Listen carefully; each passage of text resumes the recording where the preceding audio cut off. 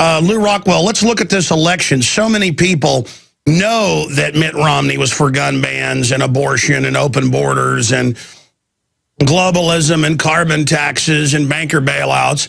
Paul Ryan, banker bailouts, no child left behind. I mean, the list literally goes on. But he was held up as a conservative savior by Rush Limbaugh for his plan to cut welfare to the general, poor people, which is fine with me because it just makes them dependent and screws up the economy. But what about cutting military spending like Ron Paul has said? And people are like, oh, no, you've got to just worship Paul Ryan. Well, I was told I need to worship Obama, and he was going to fix things. And now we're hearing about Ryan mania. I mean, is there no end to this? Are mainline conservatives as stupid as Obama supporters? Sure, they're stupid. A lot of them are just wrong, too. They worship the military. They worship the police. They worship the national security state. They love drones. They love all this stuff. So, if you think of the Tea Party, there's a bunch of them who are Ron Paulians, but there's also a bunch of them who are, Sarah Palinites, Rush Limbaugh'ites, and so forth, who believe in the whole regime. And so they applaud the wars, they applaud the killing. They love that stuff, and they think it'll never happen because they think they'll never be arrested, they'll never be tortured, they'll never be tasered. Good luck to them. But they are stupid or they're wrong.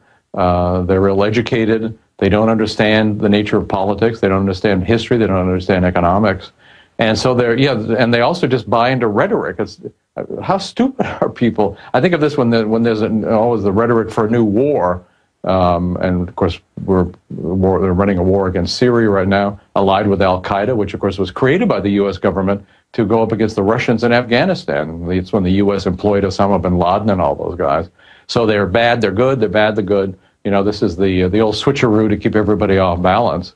But Paul Ryan, all you have to do is look at his record. He voted for every rotten thing that's ever gone through the Congress if the Republicans were supporting it. Of course, the Republicans did support all the rotten stuff, whether it's the bank bailouts, as you said, No Child Left Behind, Medicare Part D, the permanency of the Patriot Act, the NDAA, SOMA, CISPA. I mean, all these horrendous internet control laws and so forth. This guy is for the expansion of the DHS. He's for more war. He's for bigger and bigger military spending. And by the way, his so-called cuts in domestic spending consist in lowering the projected increases. So it's all a trick. He's a phony. Your listeners, of course, understand this, that all these people are phonies.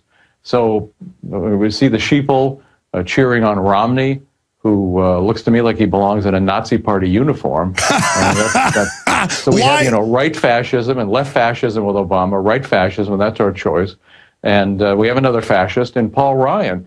So the fact that he uses tricky rhetoric, that he uses libertarian or Ayn Randian rhetoric to disguise his devotion to the total central state and the global empire, well, it's just another political trick. So I'd urge people, if anybody's thinking this is a good guy, or of course they're portraying him as Ron Paul. There is only one Ron Paul, and this is of course the phony Ron Paul. This is the devil dressed up as Ron Paul. This guy is a very bad guy. He's a total neocon. He's controlled by all the bad forces. And his wife, by the way, also was a lobbyist for Big Pharma before she married him. So this is a connected family, and they've done very well. This recently came out that when he was briefed by Bernanke right at the beginning of the banking crisis, he sold his stocks that he knew was going to go, they'd been briefed were going to go down, Wachovia and Citibank in particular, and he bought a lot of stock in Goldman Sachs, which he'd been told was going to go up. So of course this is the way these guys get rich. He's a very powerful guy. He's a complete phony. He's a very bad guy. Who else would Romney pick? Romney is a very bad guy. Well, Romney's yeah, talk about phony. For torture, concentration camps, everything. These are very bad men. Well, no, Romney will do Biden and Obama. Sure. I mean, Romney will do stuff like call on his neighbors that are smoking pot, call the police, but then come in and take over companies and strip them and destroy them and then prance around all day. I've noticed really evil people will have this act that they're Mr. Goody Two-Shoes. I mean, look at the whole Sandusky thing. Look at that. Look at how these universities basically become little governments. and then now the head of Penn State has been sent off to work at Homeland Security. So now if you cover up for pedophile rings, you don't go to jail, you go to Homeland Security. Well, of course, it was a cover-up. That's why Louis Freeh was sent in to cover it up.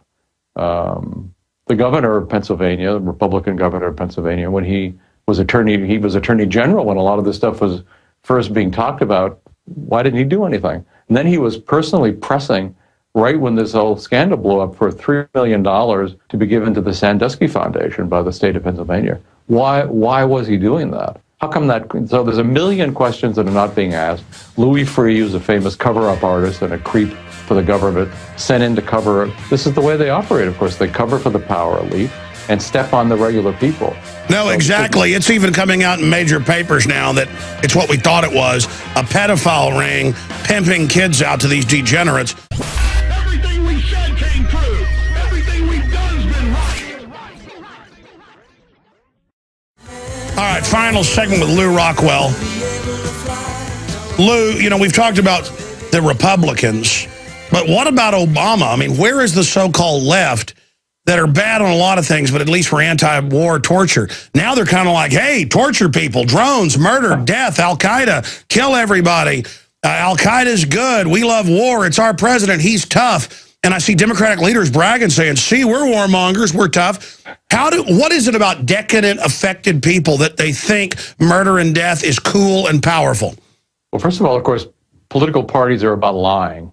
The government is about lying. And the political parties that are part of the government are about lying. So Republicans pretend to be for lower spending, for example, but of course when they're in power, the spending goes way up.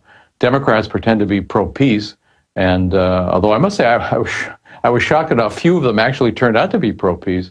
And you're exactly right; they're all fanatically, if they're guys in the White House, they're fanatically for the worst war crimes. They endorse them, they cheer them on, and again, people who are in government, and the political parties, by the way, are part of the government. They're not separate from the government. It's why, for example, it's impossible to take over a political party from the outside. Take over the Department of Justice while you're at it. You can't do it.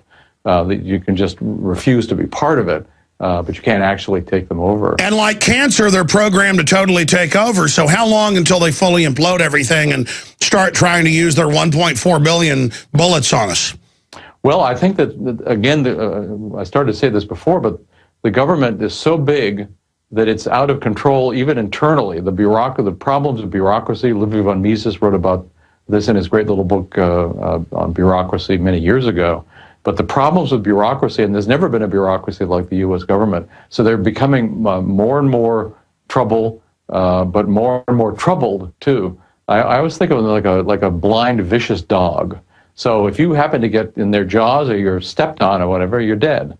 But you don't have to be. Ooh, that's a good way to describe it. Them. It is like a giant blind Cujo, and it is stumbling around foaming. But it could just implode at any time. I've noticed that historically. That's right. No, that's right. Governments have come down in the past.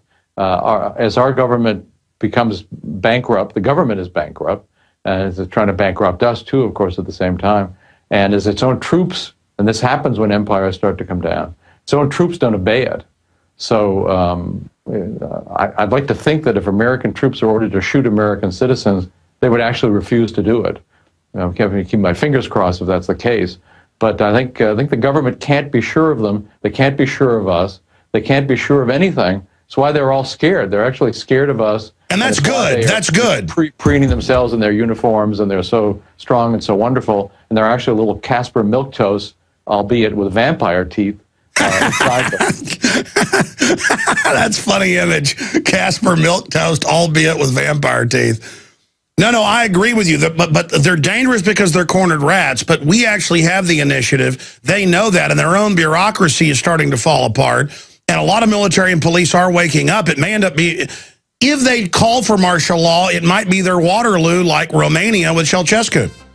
Well, it could be, and I think they are very worried about us. They're worried about their own people, and they should be worried. So it's an entirely illegitimate operation that lives off lies and theft and killing and so forth. and governments have come down. It is in danger of imploding. I should say in danger from their standpoint of imploding. It would be a great day for us, of course. Exactly. Lew Rockwell, thank you so much. Visit Infowars.com and PrisonPlanet.com. When you're on the site, you can also tune in 24 hours a day to my daily radio broadcast. There's also a free iPhone app to listen to the syndicated radio show when and where you want.